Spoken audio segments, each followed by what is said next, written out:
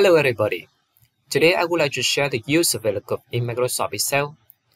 In order to find the things in the table or arranged by row, you can use the VLOOKUP formula. We have the table to practice.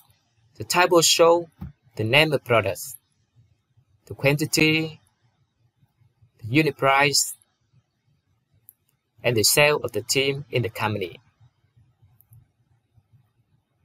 In this video, I use product tool and VLOOKUP to find the quantity, the unit price, and the total sale.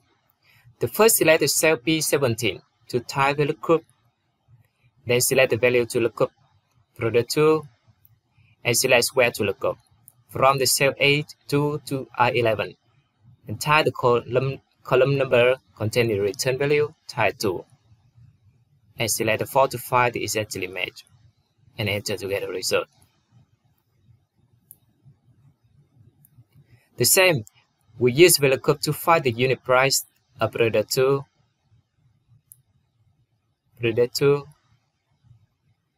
where to look up,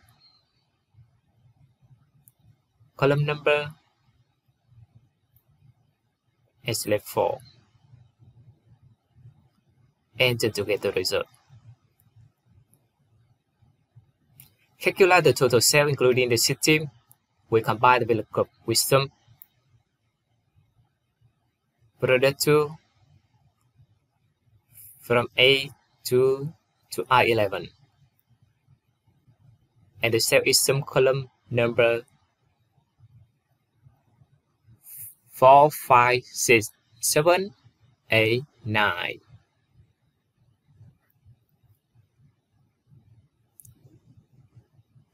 And select the 4 to find exactly match. And enter to get the result. Now it's the Control Shift Enter.